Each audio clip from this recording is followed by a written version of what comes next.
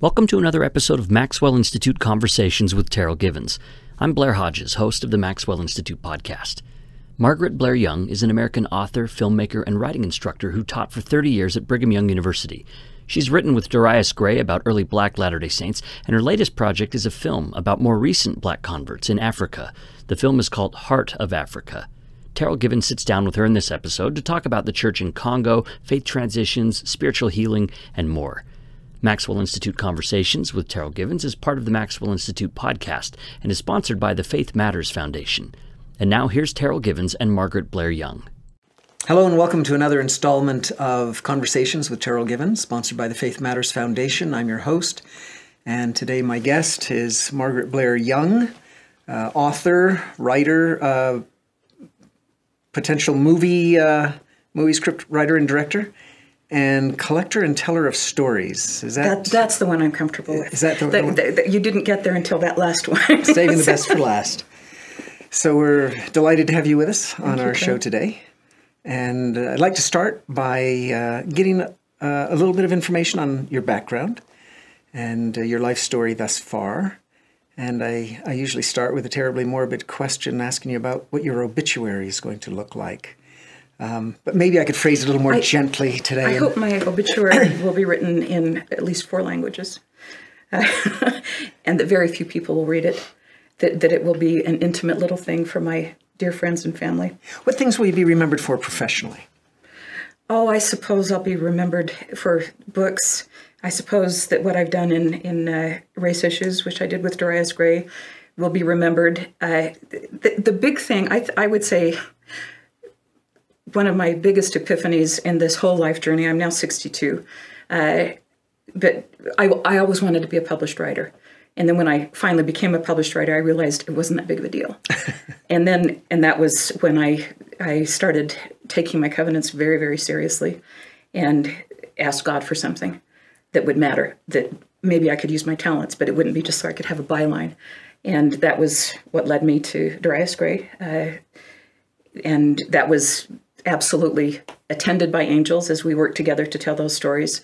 But in all of that, I think now as I look at what I'm going to be doing for the next 20, 25 years, however long I have on this earth, I want the byline to matter less and less. I want it to be a little footnote in God's story. And I do, the name I most want to be called by is disciple. Excellent. Let's back up a little bit and see if you could tell us about some of those moments of transition or illumination or epiphany that moved you in the directions that you have taken. You mentioned your collaboration with Darius Gray as one. You're kind of reorienting around a particular vision of discipleship that we want to talk more about. Yeah. But can you go back to your early life and tell me what were some of the most shaping spots of time, as Wordsworth calls them? I think, my dad, I lost my dad February 19th, 2016. And I spent the last 2 years of his life with him. Almost every dialysis session, I would rub his feet with oil, which was a lovely ministry. And we talked a lot about what my life had been. He is my father, and we are so similar in the things that we love. But he talked about my position as the oldest in our family. I'm the oldest of 8 children. I've just returned from the Democratic Republic of Congo. Note my hair. I do not actually usually wear my hair this way. Somebody was supposed to undo it, but they weren't able to. But when I'm in the Congo, this is what I look like. But I was just there with my brother, and we are living what our dad taught us. Our dad was a man who saw the world through the gospel lens, not the gospel through the world lens. And that has been, his faith was so fundamental, so foundational to everything we did as a family. I haven't gone to the very beginning, but I would say the first, when I welcomed my little brother when I was 1 year old with the words, baby, baby, baby. And then he turned 61 while we were there in Congo, having just returned from that, and really the legacy that we were presented as children, where we were taken to Mexico when I was 8, he was 7. I would say all of my international travels have been formative. All of them have included huge spiritual experiences, and the sojourn into Black culture, African American culture, with which I could only do with a mentor, Darius Gray, who protected me from being too stupid or from letting people know I was so stupid, and introduced me to his songs, the songs of his mother, the life stories. I have a deep memory of when we were writing about his ancestors who had been slaves. And as we brought them to life, we gave them their real names, but we tried to imagine. Now, this is the series of books called Standing on the Promise. Standing on the Promise, that's right. Three-part series. Right. So this would have been our second book that deals with the slave years. But as we put names, as we tried to imagine what that slave auction would have been like for his great-grandmother. His grandfather was born a slave. But I remember as we did our process, which is I would write and then he would read it back to me. I learned this from my linguist father, that you listen to how somebody reads it and what they change as they're investing it with their own soul. We both wept going into a slave auction, even though we had only imagined it. But with those names, those sacred names of his family members, was a deeply spiritual and emotional experience. And then as we went deeper into what the Lord had in store for us, we referred to manna. We would get phone calls. Darius was at a drugstore one time when somebody said, I think I need to introduce myself to you, but I'm not sure you're going to want to meet me. And it was a man who had been in Len Hope's ward. Len was a black convert, participated in World War I, so convert at the end of the 19th century. And he had been told that he and his family would not be permitted to go to church because they were black. And this man was the son of the father, who was the branch president, who had participated in that decision. Well, through all of that, we had so much material, photographs, recordings, and the details that sometimes it would be the day that we were writing something, and somebody would call and say, hey, I wonder if you could use this. It would be exactly what we needed. One of my regrets is that we didn't track it. We didn't journal. We got this manna today. I wish we could go back and do that. So I've given an overview instead of specifics. I would say my first big recognition of what I would be doing for my life was when I was at girls' camp, about 12 years old, having been quite bullied and being absolutely insecure about the possibility that anybody could possibly love me or like me. And then watching a young woman say goodbye to her youth leader and just weep and say, I just love you. And then it was as though my cells absorbed that word, the word love, and I could suddenly feel this overwhelming sense of, you are so loved. I'm so grateful that I had that, because at least 2 of my children have reported having something similar. My son, who, as he recovered from an addiction, as he went through the step in addiction recovery of confessing everything and making recompense, was something that he was not at all looking forward to. But as he finally did it, he went to a park and he was filled with love. And he said it felt like a mother, not like a father. It felt like a mother. And you can imagine Fiona would relate to that, in a park in the middle of nature, and this nurturing, you are mine, you are my son. Everything is fine. All is well and all shall be well, and all manner of things shall be well. So that is fundamental, that ability to feel love and gratitude. Recently, as working with Sterling Van Wagenen and Russ Kendall on the Heart of Africa project, which at one point it was just a film. It has become much more than just a film. But as we made some decisions that would send me back to the Congo without a solid sense of this is what we're going to be doing, I went to the temple and I was absolutely overwhelmed by gratitude. That this journey, that was not the journey I had anticipated with Sterling and Russ and Reed Smoot, was something that was so important to whatever was going to happen. Okay, and I still don't have all of that. Let's back up a little bit. Yeah. How do we get from working with Darius Gray to the Congo? Okay. First of all, I give my legacy as a Blair. My father was a linguist, so we were raised to be world citizens. So Spanish is my second language. I lived in Guatemala, I lived in Venezuela, I lived in Mexico. Then I feel that the Lord directed me to work with Darius Gray, that had all been prepared. I merely had to offer myself, and it was given to me. Then my husband and I were called to work in a branch presidency in the Missionary Training Center. and surprised it was in French. I had assumed that it would be Spanish, because that's, I had taught Spanish Institute for 10 years. My husband spoke it quite well, but he had served a mission in France. A lot of these young men were called to the Congo. And I thought, that's going to be a hard mission. I think I will adopt these young people. My oldest son had left the church, and I had a yearning to be a missionary mom. I was an incredible missionary mom. They got hard mail.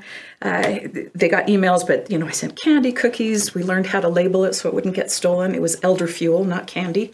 And through these young men, and only men, in the Congo, there are no Anglo women, and they don't go to Kinshasa yet.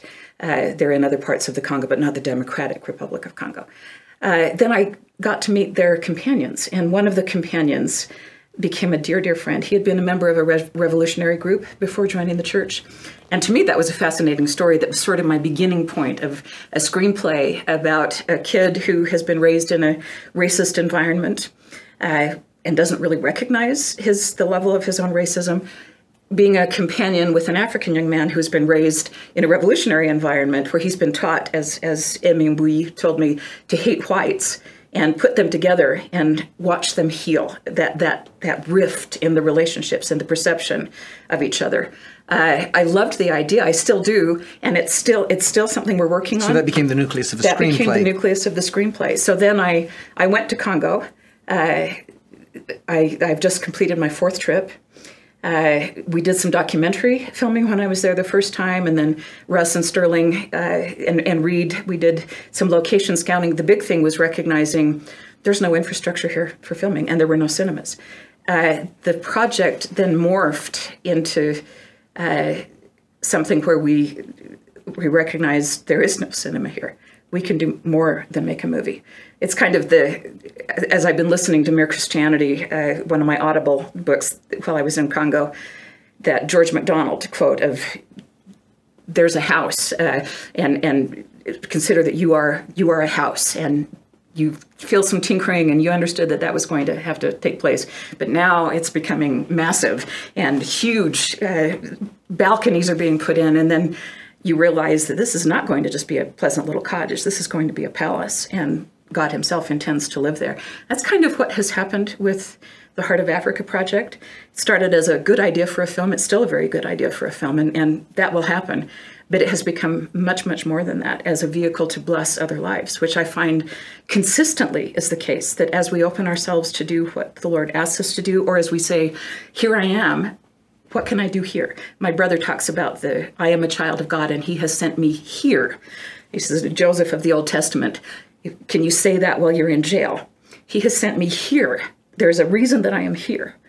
And I'll even tell you one of the oral histories that we got when we were in Congo, that the Joseph story just made me think of that. A woman, evangelical woman, whose brothers became very jealous of her because she had received the bulk of the inheritance. Actually, they had spent all of theirs, and she hadn't spent all of hers. So they kind of took over the home and cast her into jail, and paid somebody to kill her in jail.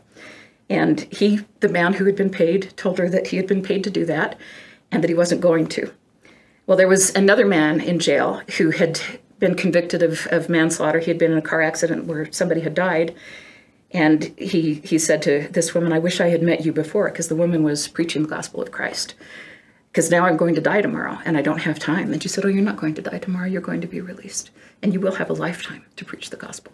And that's exactly what happened.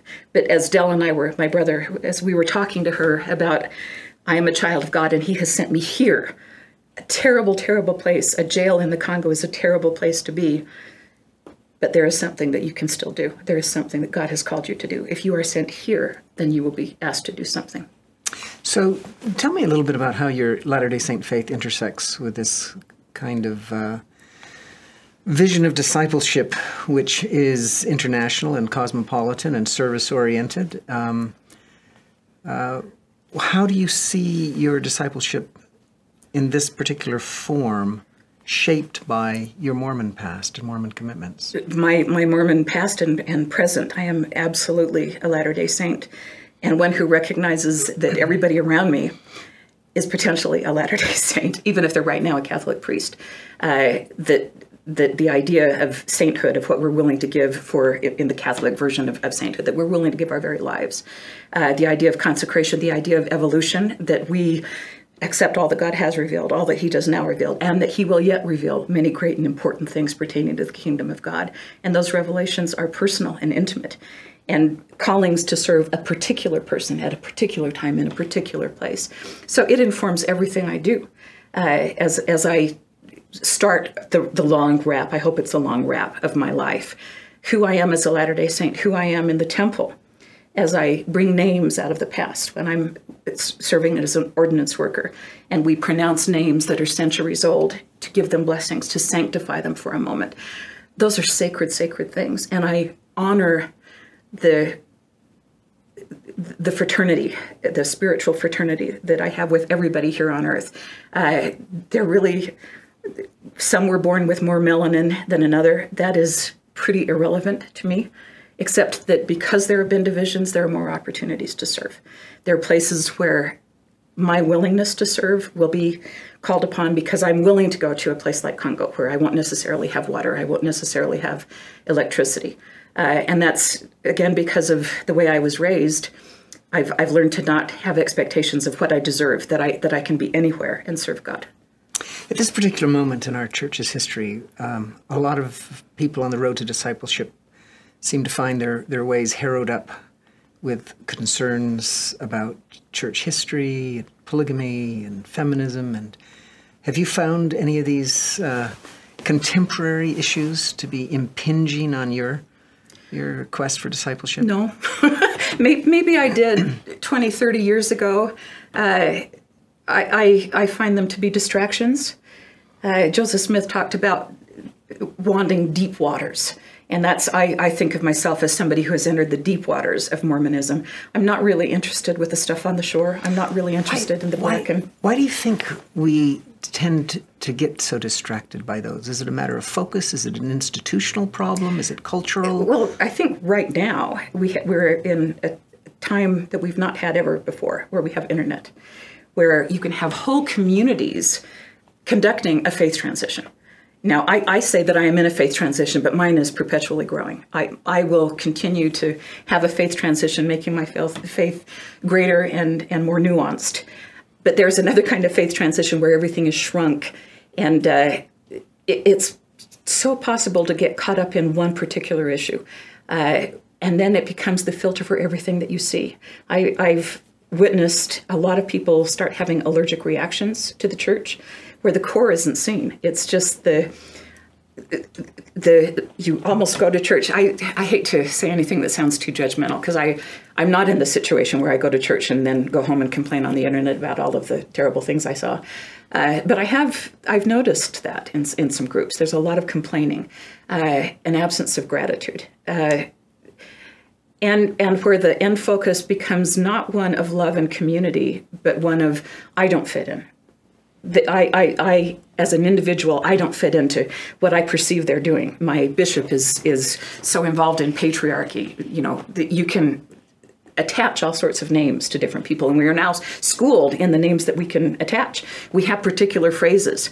The truth claims. I couldn't accept the truth claims of that religion. We're given a vocabulary, the young people are, that I hear echoed, and so often it feels like an echo chamber that feels dissonant and not familiar to me, not consistent with the Spirit of God, that tells me that pure religion and undefiled is to serve the poor, to serve the widowed and the homeless.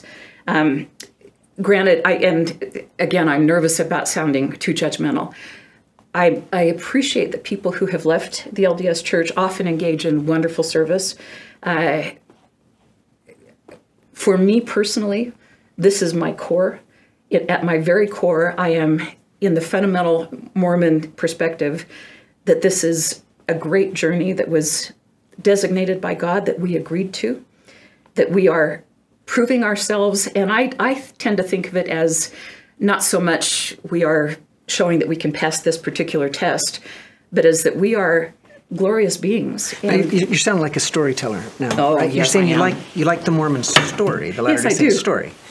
right? That it's, well, to talk a little bit about that. Is it because it's more cosmic in scope? Is it because it's more optimistic? Because I think, I mean, it's my sense that, and this is a theme I keep coming back to, is I don't think we have fully appreciated or celebrated the radical distinctness of Mormonism's founding narratives in our efforts to build bridges. And I've used your material, Terryl, when I teach LDS literature. I pull When Souls Had Wings, and we talk about how radical the idea of a pre-existence, not so radical that it was never talked of before, but radical in a sense that this is not something that most religions adhere to. Right, but it seems that it's a great adventure in the Mormon conception, right? We start with this plan. You know what's funny about that is that's what I always told my children. It would say on my tombstone, "It'll be an adventure," because whenever we'd get lost, I'd say, "Oh, come on, we're lost, but think of the things we're going to see that we wouldn't have seen if we hadn't been lost." Right. And that's very much the plan of salvation. Yeah. Oh, well, dang, here we are. We're lost, and look who we're lost with. And what are we going to discover together? What kind of community are we going to build in this situation of being lost? Well, together? you do seem to live your life rather as an adventure. I do. Rather than a scripted play. I do. But I want to get back to your expression, because I really loved this expression, the deep waters of Mormonism.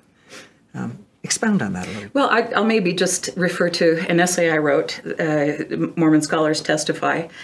And I talked about being a swimmer. My family, we're all swimmers. My father, when I had my very first meet, and I still really couldn't swim, but he said, "Don't worry about beating anybody. Just keep your form. Just keep the form right." And I tried, but I was just awful. And when I saw that everybody was way ahead of me, I just lost my form and struggled to get to the end of the race. I have since learned how to actually keep my form correct. And in my swimming life, in my covenant life, that there are certain things that are simply a part of how I conduct myself. When my father, 2 years before my dad died, we were in a pool, and Dad had never seen me do butterfly, and said, "Let me see you do butterfly, Margaret." So I did it for him, and he said, "That's great. Let's race." And I started beating him, and he stopped and said, "I didn't mean for you to beat me." And he was actually kind of distressed. And I stopped and said, "No, Dad, I'm sorry. I'll walk with you." And that was, that kind of was for the last 2 years, I would say that my father's death is probably, up to this point, the thing that has affected me most deeply. The miracles of the blessings that God gave to my father as he wrapped up his life. Yeah. The projects that he was allowed to finish, that were not necessarily the ones he thought he had to finish, but I knew what they were. And I saw God's mercy in allowing him to. So is this what you mean by the deep waters of Mormonism, those moments when you penetrate the veil and see larger purposes? Yes, I would say projects? Absolutely. That the getting caught up in the Book of Abraham, polygamy, the minutia. For me, it's minutia, is playing with the seashore, playing with the bubbles and the seaweed, and not being actually in the depths, not being where you are fully immersed, or where you can be as you go under. And from an immersed position, I think you are able to be led from a position where you are already in the depths, and you simply ask God, "Now, you control the waves. Take me where you want me to be." You make frequent reference to the temple. I do. In your personal narratives and interviews. Yeah. With all due decorum, could you talk a little bit about the influence of the temple in your life? Yeah. I want to say that not all members of my family love the temple as much as I do, and I want to acknowledge that it's a difficult worship system for many people because it is foreign to the ways that we do things. And gendered in a particular way. And it is gendered. For me, I've recognized, in fact, over the last little while, adjusting to getting back from the Congo, adjusting to the current, there's a whole lot of turmoil happening right now, the date that we're recording this, in the USA. Getting back to that, I've longed to get to the temple, where it's the story I know and love, but which still opens itself up to me, that is a story about me, although told in the persona of Eve, of coming to earth, of what I am asked to do. But it's also meditative, where certain words are repeated over and over. It's a mantra but they're the words of anointing. They're the words of initiation. They're the words of endowment, of receiving great gifts. They're the words of glorification and sanctification and consecration. Those are, to me, the reminders of just my core floor. And I've needed to get back to seeing those familiar images again. It calms me at a cellular level. Do you find the veil particularly thin in your temple experiences? I'm not one who has visions. I'm one who has had some pretty remarkable experiences at the veil. I've not seen angels, but I've been privileged to be with people and in different languages where I know that God has wanted me at a particular place at a particular time. And those are probably too many to even go into detail, but I've had a number of experiences in the temple where I've been able to minister to somebody, not necessarily in my work as an ordinance worker, but just noticing that somebody needed me, and sometimes somebody with a language issue that I was able to address. Right. So those have just been reminders that wherever I am called to minister. Now, no temples in the Congo. Underway. Yet. Is there one underway? Yes. Okay, I missed that. Yeah. The nearest temple right now would be Ghana? Ghana, yep. And South Africa. I'm not sure what the mileage is. I went with my friends, this former missionary. We went to Ghana. He is now he's the facilities manager for the Kinshasa temple. So he is being trained at Ghana in South Africa. Right. He'll be trained in all of the temples in Africa so that he knows exactly how to keep the temple So up. the church seems to be faring well in Congo at present? 8 stakes right now in Kinshasa. It hasn't gone throughout the Congo, but in the areas where it is, it's thriving, and the retention rate is like 95%.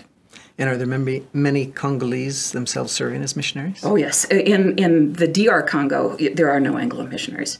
It's the perception of the DR Congo as dangerous is one of the big things that we're fighting against right now. It's something that keeps the Congolese from progressing as well as they need to, and keeps Americans from going there. Right. Whenever I said that I was going to the DR Congo, the first thing would be, oh, stay safe. You know, there's a sense of, especially in the Congo, that you're going to be kidnapped, that there are these Africans with guns, which is, other than the teenage policemen who have their guns because that's part of the uniform, it is a huge exaggeration and a tremendous disservice to who the people really are in the Congo. Right. So that's one of our objectives as we move to get cinema going there, as we try to show it to the world, is these are the actual Congolese people. These are the people who love each other, who build their families. These are the things that matter to them. So you're a collector of stories. Tell us a good story you've picked up in your Congolese adventures. Well, I'll tell you, oh my goodness, I have so many, because I've been gathering oral histories, that we're using oral history as peace building. We believe that if you have people from different tribes and they open themselves up to receiving somebody's story, that it's healing, that it provides a space to come together as brothers and sisters. So I've been gathering stories. One is a filmmaker's father who, when he was a little boy, he fell from a mango tree and broke his back. He fell on a branch as he was falling, and it broke his back. He was the son of a healer, the village healer, and so this was a huge thing. And he was the only son. This is he was the future in that particular village of the healing possibilities. And here he was with a broken back. And they knew that if he died, it would be a rift in their entire community. So as I've played with that, and I'll tell you the whole story in a second, but as we interviewed the father, and the filmmaker started listening to the experiences his own father had that he hadn't been aware of, he started saying, "This needs to be a film. My own father's story. This needs to be a film." Well, they took him, they buried him up to his neck every day for most of the day, so that he couldn't move, so that back would be braced by the earth. They put bilibili, which is chili peppers, all over his skin, and then wrapped it in cloth before burying him, and then lit a fire behind him. I was at my niece's wedding reception and told this to a cousin of mine who's a doctor, and he said, heat therapy. But here they are in traditional medicine, and they figured out how to use heat therapy in a setting where a kid has broken his back. Well, the story to me, as I kept asking the questions. If you're really doing an oral history, you keep asking the questions. So we could still spend another week on that one story. We've asked enough that we created the book and presented it to him. But the idea that people throughout that village who want healing could be a part of that little boy's healing. And when he was finally, when it was time for him to show that he could walk, for the whole village to see this little boy take his first steps after this terrible accident, the son of their healer, who then becomes the symbol of their own community. Right. It's a huge story, beautiful. The importance of a single child and how everybody comes together to help this little boy take a first step. Yeah. Yeah. Then the other part is when I gave him the book. That was 3 days before I left Congo. I had really nice paper and a printer with me, which stays in Congo, but I had printed up the book with his pictures. And I took it to him. We met, and he tried not to look at it. You know, he was trying to hold conversation, but he kept sneaking little looks. And then our friend Chauffeur, who's one of our big filmmakers, called and said that his father had called him and said, "Well, Chauffeur, we've come a long ways. I've been poor all of my life, but my son is going to be a filmmaker, and now there's a book about me." Just one copy, but it's a book about him that, you know, an American has presented him as something having value. And that opening up, when he opened up with his story, and by the way, I couldn't speak the language. It was Lingala as he opened up, but I could read the facial expressions. Right. And he and I would have eye contact, and then Chopra would be our translator. But we had a real experience of brother and sister. And when I returned to give that book, it was a joyful family reunion. We had gotten to know each other through sharing that story. Right. This is a healing story. Yes. And you and I have spoken in other contexts about healing. Yeah, yeah. And the expression Christ as healer. Yeah, yeah. And I think it's true, of course, that Latter-day Saints believe in Christ as Savior, but it seems to me that there's a beautiful shift in emphasis that could follow from using the expression healer as often or more than Savior, since Soter translates either way. Yeah, yeah. And because Mormonism doesn't begin from this position of failure and catastrophe in Eden, but from hopefulness in premortal worlds. And if you see the cost of mortality in terms of pain and suffering and sorrow and fracture, rather than just sin, then it seems that healing might be a more appropriate metaphor for Christ's great work. I have to credit my brother, because this has been his theme for the past several years, the idea of healing in families, healing in nations, healing between peoples who have divided themselves for whatever reason. But he talks about the idea of wholeness as being healed. So the Savior at Bethesda saying, "Wilt thou be made whole?" And it's a question of, there will be something required of you. Wilt thou be made whole? We can do this, but you're going to have to take a step.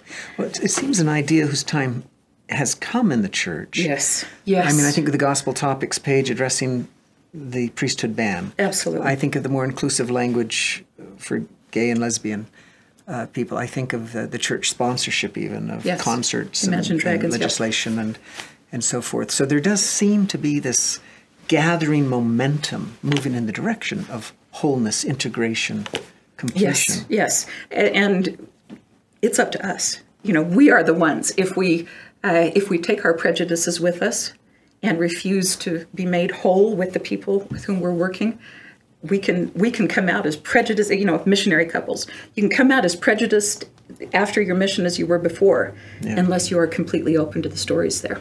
Right. How have you personally experienced in yourself or your family the kind of healing that you're talking about? I went through a divorce when I was 28, which just absolutely leveled me. I did not imagine that I could recover from that. I had a little girl, but everything that had led up to that was so soul-searing that recovery, the idea of feeling loved, was just beyond me. I don't want to insult my ex-husband. He had some issues, but one of the things was him telling me how ugly I was. I'm a redhead, so my eyelashes actually don't show up unless I have mascara on them. And it was my sense of myself was this very, very ugly person who had to be made up and wear false eyelashes so that people wouldn't see how ugly she really, really was. And in that situation, I started my master's degree and took literary criticism from Bruce Young. And, you know, he saw me and that I was quite made up. He was single. He was 34 and single. And I think especially because I was much made up, he didn't like the idea of getting attached with me. But we did eventually start going out. And it was one where I recognized who he was. And I don't think I would have seen that when I had, you know, in my teen years, my early 20s, I don't think I would have seen Bruce's qualities had I not been through what I had just been through. But there came a night where it was maybe a week before we were to get married. And I was terrified of what he would do when he saw me. You know, it sounds so ridiculous that I would have such little self-confidence and so little confidence in his ability to love. But that was the truth. You know, I really imagined that it would be, oh, I didn't realize. And so we were at his parents' place, and he said, well, wash your face. Let me see, just wash your face. And I was terrified. I was just terrified that this would have a horrific ending. I did it, and he looked at me and said, you're more beautiful without your makeup than you are with the makeup. That was the beginning of personal healing for me. My parents told me that they had seen my light go out in that first marriage, and that as I fell in love with Bruce, they saw it come back on. As a mother, I've been through occasions with my children where their light has gone out, and I have been so grateful to have been guided. One of the most profound was when my son, who I've referenced before, was having some really difficult things, had made some awful choices. And I just was so desperate to find what do I do? I never imagined that I would be facing this kind of a situation. What do I do? And the thought came, do you remember that you can schedule the Groberg cabin? My grandparents, Delbert and Jenny Groberg, left as a legacy their cabin in Island Park. And I hadn't used it in 20 years, but that's part of being part Groberg is that I can use the cabin. And I did it that day, right after that strong impression. I would go into the cabin. And I took my son there, and it was just us, no television, no internet, some fish, the wide universe, and we sat on the front porch, and at a certain point he said, I'm ready to tell you everything. And then just opened up. Well, we weren't finished with the journey, but then shortly thereafter, it was the day that we were coming home, and there was a time deadline, but he wanted to go tubing. And this was a day where I was getting a particular scripture over and over and over. It was sort of like angels were saying, by the way, in case you forgot, there's this scripture, and it's right here. And then somebody would text me, you know, it was just these, I'd open a book and there it would be. And the scripture was, they that wait upon the Lord shall renew their strength. They shall mount as with wings of eagles. They shall run and not be weary, and walk and not faint. I, in my motherhood, was really struggling to get up and walk. My son, in the various problems that he had brought into his life, was in that same sort of a situation. And I was talking to my husband saying, well, he's tubing right now, and I can't reach him. We don't have a telephone. And I was starting to get frustrated. And then it was a 3-time thought, hit me very hard 3 times, and with the very same words, you need to wait. He's almost here. You need to be right here, and you need to be happy. That it wasn't, when he returned, he couldn't have me saying, do you realize what you just put me through? With the entire detour that we had just been on. It couldn't be, do you realize what you've just put us through? This is prodigal son, and we rejoice, and we restore the ring, and we are there in love and happiness. And so multiple times I stayed, and then finally there he was. And I waved to him and I said, well, what did you find? And he told me about a school of fish that he had seen. He told me about watching a big bird come and grab a fish. He had been on his adventure, and I didn't greet him with frustration. I greeted him with happiness. And then that scripture has been fundamental to me This reminds me of a story I just heard this past week. I was with Chris Williams, I think his name is, the member of the church who lost his wife, pregnant wife, and 2 children in a terrible, tragic accident, killed by a drunk driver. And the miracle of his story is the miracle of forgiveness that came into his heart so immediately. And the words that he used to describe his motivation at the time are ones that I've also heard in other contexts where tragic death was involved. He said, "My concern was not to get in the way of God's grace." Oh, beautiful. I love that. And I think there are few things that we could more devoutly desire than to just get out of the way when God's grace is operating. Yeah. And it sounds like that's what you were, it was important that you not create an impediment right.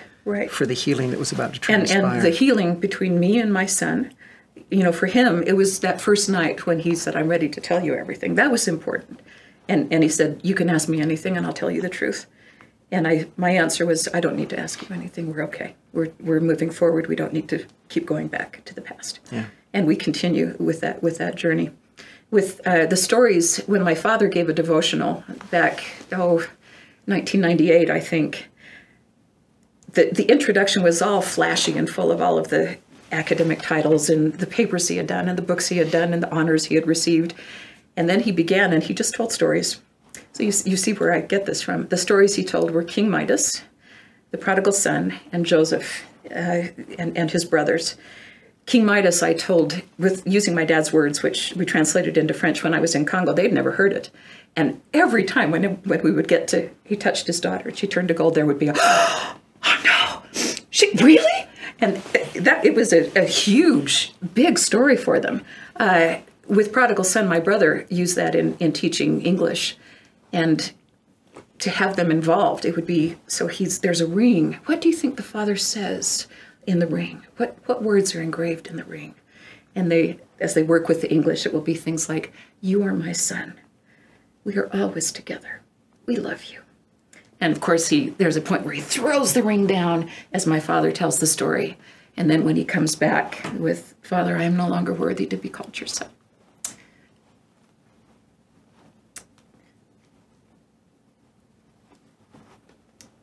He sees the ring and puts the ring back on. The other, Joseph and the brothers.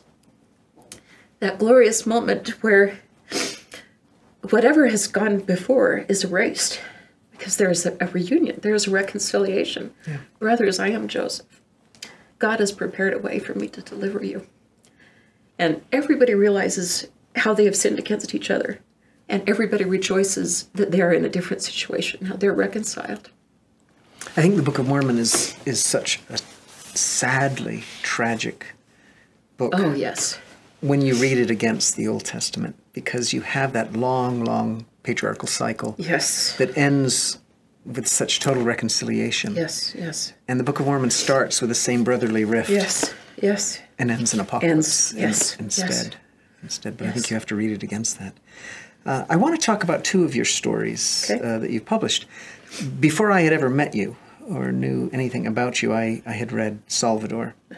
And I think I remember writing at the time that I thought that was one of the best books, and you were perhaps the greatest living Mormon author. Oh, goodness. Well, certainly one thank of them. goodness others have long taken that position. And then another book of yours that I read, Heresies of Nature. Yeah. And I couldn't help but notice that there's a similar kind of preoccupation in both of them with the possibility of self-deception. Yeah, yeah. Yes. So can you talk a little bit about that and why that theme in particular is of interest to you? It's, I think, one of the things as I've moved to the morphing of the Heart of Africa project, one of the things I've thought about is, now where are you in this? Are you making yourself the centerpiece, or are you able to move into the background? So give us just a 30-second overview, the other two, of those two works. Of the two. So Salvador is based on, they're both based on true stories. Salvador is based on an experience that Dad and I had back in 1978, because this happened the year of the priesthood revelation. I remember it very well. In Guatemala, I changed the country. I changed names, but there's a whole lot of people who knew the situation recognized what I was doing. And they recognized all the situation. So it's about a girl who visits with her uncle. He wasn't actually my uncle, but a man who has gone to save the world, to save the Indians in Guatemala.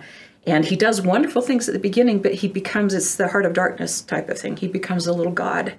And that self-deception and thinking that he's the one who's doing this, that he's the one who deserves all of the adulation, rather than he's somebody who leads them to see God. That's one of the things that we were told in the temple is don't wear fancy jewelry.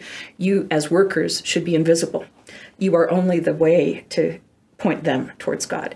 Well, in this case, he had forgotten that, and things had gone way off where they should have been, into some betrayal. And it's basically the story of the protagonist, Julie, recognizing what's really going on and her initiation. It's a Bildungsroman type story.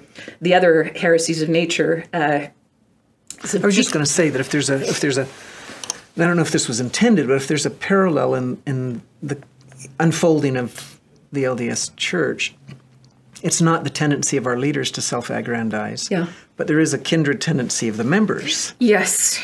To erect them into flawless, heroic kind of. Sadly, that's something that has got to be addressed. And I know that it's something that you and Fiona have talked about. It's something that I've thought about a lot as well. Yeah. And I think that's a subject for many other conversations. The second book, Heresies of Nature, deeply personal. My husband's sister had multiple sclerosis, and the story, the novel, is about a woman with multiple sclerosis whose husband commits adultery. You understand his reasons for doing that, but it is a story of self-deception. To me, that was the most compelling part about the novel, is that you worked so effectively to garner sympathy for the adulterer. Let me tell you, when I went to Nancy, because that, of course, was factual. I went to Nancy and said, Nancy, I really want to write a story. Well, let me back up just a tad. Nancy her husband sent her to live in the rest home during the last portion of her illness. She had become really paralyzed. And at the airport, he said, in order to do this, we're going to need to be divorced. And so he divorced her. She was on that whole flight knowing that he was going to divorce her. And then as soon as the divorce was final, he was married 2 days later. And, there had been an affair there. But I was so upset by what he had done. I said to Nancy, I want to write a story about it. And what I want to write is that he divorces his wife, and then on his way home from the court, he's in this terrible accident. He becomes a quadriplegic, and he ends up in the same care center as the wife. But of course, that's a revenge story. And that's not the purpose of literature. So I examined really carefully what it must have been like for him, that move into empathy. What was this like for you? This experience, which I saw you carrying my sister-in-law. She bumped her head and you yelled at her. You were carrying her to the bathroom. She whacked her head against the wall and you said, "What?" And that was so huge. That moment of humiliation and meanness was so big to me that it shadowed any way to have compassion for him. So it was something I worked on really, really hard what was this like for you? To have your wife just become completely paralyzed. What did you go through as you watched this happen? Ultimately, we made it into a play. We called it Deerstone, which is from The Winter's Tale. Chide me, not Deerstone. It's when the statue of Hermione is ready to become living. And I interplayed Winter's Tale a little bit in both the novel and the play. But the day that the play was to open, early in the morning, we got a call from the care center where my sister-in-law was. And the person, I took the call, and she said, "I think you should come." And I said, "Is she dying?" And she said, "Well, I'm not allowed to say that." I said, "Come on, I know you're at the care center. I know you're not supposed to say these things. Is she dying?" And she said, just come. So we went. My husband and I, our children were in school. And we're just with her as she died. She received a visit from a visiting teacher who said, I didn't know this was happening. I just felt I needed to be here. And then she died about 5. And then at about 7:30, we opened the show. My husband had already written a tribute to Nancy. So we had 2 weeks after this sad, sad end to a life, where her son was there in the room, but her family had kind of dissolved. The husband had, gone into this other marriage, and the children didn't know how to handle everything that was left. I changed things a bit as I scripted both the book and the play. But having the people who were taking care of real Nancy come to the show, and having the actors from the show go to Nancy's funeral, was just an amazing experience. And it was one where I realized, so this is what I do. I use my talents, and then God takes them and does something much better.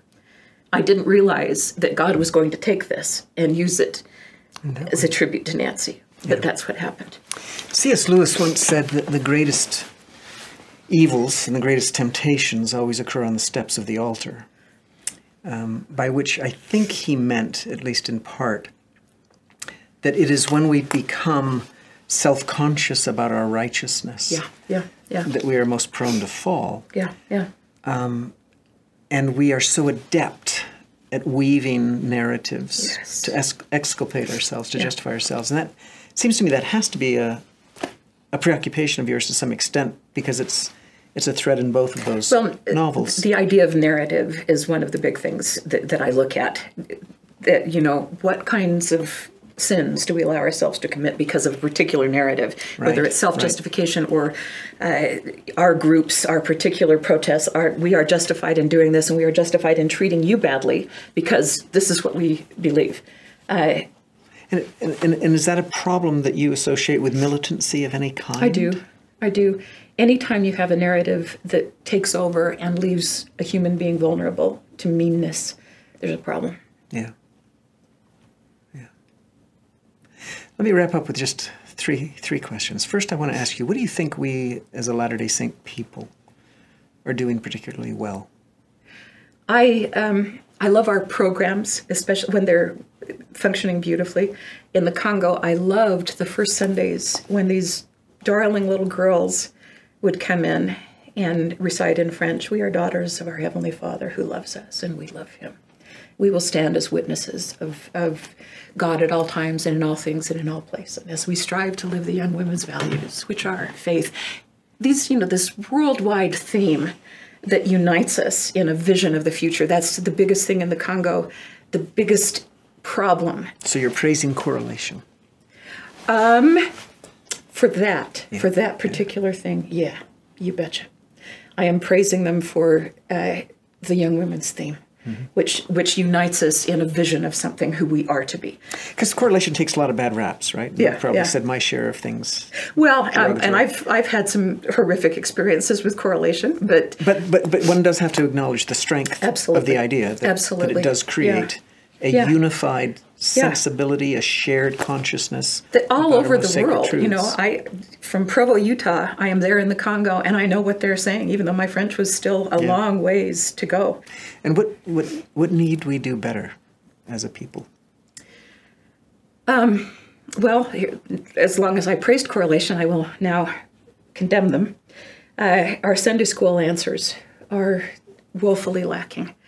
They shut down people. My daughter had an awful experience when she said that she didn't know that certain things were true, that she was really confused about. In that case, it was patriarchy and gender issues, and she was shut down immediately with, "You follow the prophet, stick to the lesson manual." Huge problem. The conversations that can become dissonant start with being yearning for understanding. And if we meet people there at the yearning, it need not become dissonant. It need not become seeking other dissonant voices and coming up to the conclusion of, "I don't fit in." We could all say, "I don't fit in. I don't fit into mortality. I didn't get eyelash color. I didn't," we figure out ways not to necessarily fit in, but to serve. One hopeful sign that I've seen is that in a number of wards and stakes, the gospel topics have been incorporated into the Sunday curriculum. Oh, I hope you're right. I don't know. We've been so concerned that, especially the race essay, which I won't say which other essays I might know about and who the authors might have been, but I will comment on the race essay. I felt that was just so so hugely important for us to say, without saying, we don't know why, without suggesting that God was in charge of the priesthood restriction, just saying, we repudiate the idea that people were cursed because of a particular lineage or that they had done something bad in the pre-existence. Thank God, that is a step. But my understanding had been that people weren't even aware of the essays, let alone had read them. My dream is that the next temple film be made in Africa. We desperately need to see Adam and Eve as Africans. Yeah. That is a healing that hasn't happened yet, and it must. Good. Last question. Christer Stendahl once used the expression holy envy to say that we should all find practices, ideas, elements of other faith traditions that we have a sacred envy for. Can you single one out? Shall I just tell you the ones that I've appropriated? My time in Congo, I spent a lot of time with two marvelous Catholic priests, both of whom had schools. One is building a university. I talked to the one who I became really close to about the process of hearing confession, especially with the horrific things that had happened during the war.